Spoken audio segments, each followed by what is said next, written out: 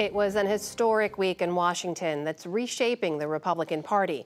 To discuss the fallout of Speaker Kevin McCarthy's ouster, we turn now to the analysis of Brooks and Marcus. That is New York Times columnist David Brooks and Ruth Marcus, associate editor for The Washington Post. Jonathan Capehart is away. Welcome to you both. Good to see you. I say the word unprecedented so much. I feel it's losing some of its power, but this week was unprecedented to see the ousting of the sitting House Speaker, Kevin McCarthy. David, let's just start with that and how you're reflecting on what unfolded this week. Yeah, well, there was a precedent, which was Caligula and the decline and fall of the Roman Empire. So it's actually, I'd say that, obviously joking, but in some sense, Donald Trump introduced a note of narcissistic hucksterism into the American body politic. And it's been interesting to watch it spread throughout his party. So I would say Vivek Ramaswamy falls into that camp, and certainly Matt Gaetz and his crew. This was not about any substantive thing. This was just pure showbism, show business, pure nihilism. And so you have a group of people for whom this is all nihilistic fun. But then you see how it spreads. And so in the middle of all the fight over the speaker, there was a meeting with the moderate problem solvers caucus, and they were trying to get the Democrats to save McCarthy. And in the past, there had been talk that had been reported that Nancy Pelosi had told John Boehner when he was speaker she wouldn't destroy the institution, she would stand behind him.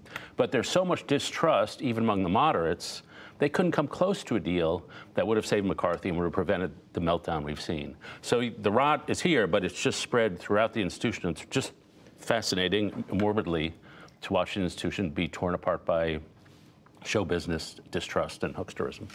How are you looking at it, Ruth? Well, you used the word unprecedented. I'll give you two more adjectives, cataclysmic and alarming.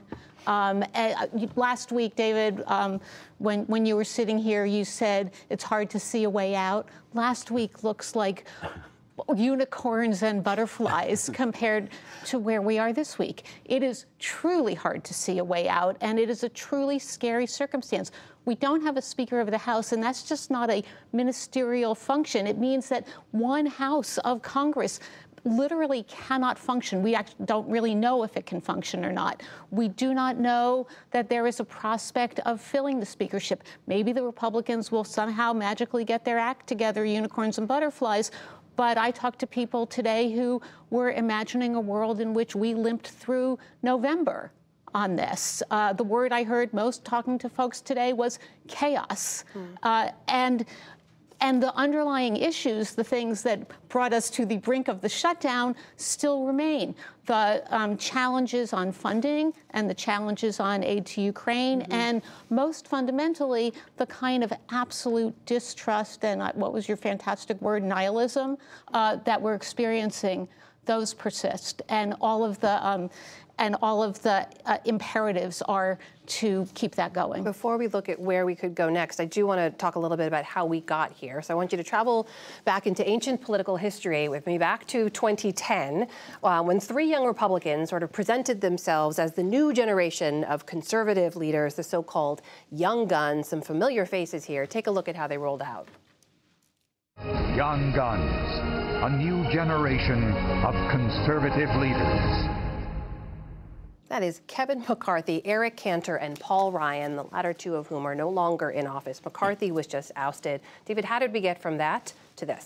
Well, so those were innocent days when we were young and naive. You know, they were sort of the next generation of Reaganism. And so Paul Ryan was a very serious policy guy. Eric Cantor was a pretty serious policy guy. Kevin McCarthy was always more of a politician. But they never updated their philosophies from 1980s.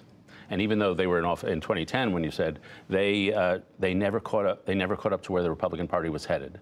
And Eric Cantor, who was a representative from Virginia, he was shockingly ousted, even though he was in leadership very on. That was one of the very first early signs that this party was shifting. Paul Ryan didn't get the news, and even when he was Speaker, he couldn't survive. And now McCarthy is out, and so I'm reminded of a Republican senator told me this about 6 years ago, that he would go to his rallies and he'd look out in the crowd and he said, I don't know any of those people.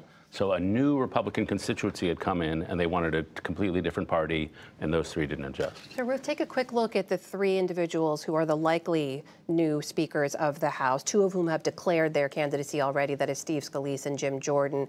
Mr. Hearn also, we believe, will put his name forward. Can anyone at this point lead this conference? That is an unknown question. You could get a vote of a majority of the conference, but under the current rules, which are this enormous self-inflicted wound, they could be changed. But under the current rules, you need to get to 218. You're going to need to get to 218 under the existing situation with Democrats. With only Republican votes, you have this rump group, and you have this constant threat of the motion to vacate on the whim of one or, maybe even if it was half a dozen people. That means that the party that was once the party of orderly succession, and you pay your dues and you go up in the hierarchy, is just the party of chaos. If you think about the number of Republican speakers that we have shuttled through the system there, it's really scary. And then there's this element of chaos that was introduced today with the helpful, not intervention of the former president of the United States on the part of Jim Jordan. Do you think that makes a difference? Well, yes, but I'm not really sure which way. If you are, imagine you're one of the Republicans in one of the 18 districts that Joe Biden won. What do you do in this circumstance? Does this make it more likely for you to vote for Jim Jordan, or does it mean that you can't do that because your constituents are just going to say you're doing the former guys, maybe the future guys, bidding? And so he's just interjected himself, as he is wont to do, into this in a way that I think probably, because this party is so beholden to him, makes a Speaker Jordan, I even hesitate to say those words, more likely, but also really puts a lot of people in a very bad position. David, this is not just about politics and the party. There were real-world impacts, as Ruth mentioned. The bills are not passing through the House at this moment. What does this mean for Ukraine funding? Right. So Steve Scalise supports Ukraine funding, and our future Speaker Jordan does not. And so to me, that's the big issue here. If Scalise doesn't get it, it's hard to see how Ukraine funding goes through. The big anomaly— Which is a remarkable thing to say, by the way. Compared to where we were a year ago, and compared to some of the atrocities that happened this week in Ukraine. Yeah. And compared to where the Republican Party has historically been. But the most amazing thing to me, this is so far not hurting the Republican Party in the polls. What they call the generic ballot, the Republicans are leading. Republicans have a 21-point lead on who do you trust to handle the economy. The Republicans have a strong lead still on national security. Joe Biden is not doing well in the polls. By 9 percentage points, voters think the Democratic Party is more extreme than the Republican Party. So the Republican Party, weirdly, is in politically good shape, judging by today's polls, despite a year or two or 6 or 7 of chaos. I need to ask you both as well about something else we've been reporting on. You may have seen Laura Barone-Lopez report earlier this week as she's been tracking some of the ramping up of violent rhetoric by former President Trump. In fact, she included this graphic in her report, just recent remarks that she's been reporting on. Earlier last month, Mr. Trump suggested that General Mark Milley should be executed. He then went on to mock the assault on Paul Pelosi, Nancy Pelosi's husband. He called for shoplifters to be shot on sight late last month. And just a few days ago, he said that migrants are, quote, poisoning the blood of our country, which is echoing the language of white supremacists and of Adolf Hitler, who often invoked those words. Ruth, it's remarkable to me that I'm repeating some of these words right now, but are we at risk of becoming numb to some of this language? I think we've been at risk of that for the last 7 years, and I think all of us around this table have struggled with the conflict between giving this man and his odious comments oxygen, which is what he wants, which is what fuels him, and failing to expose them, failing to, if you are an opinion columnist like we are, failing to denounce them, and therefore allowing them to just percolate. I think we see this now with his persistence in the polls, and he has clearly ramped up the rhetoric. I can't remember whether you mentioned the Mark Milley as well. The poison the blood is the part that really sickens me. And we see right now the justice system trying to grapple with how to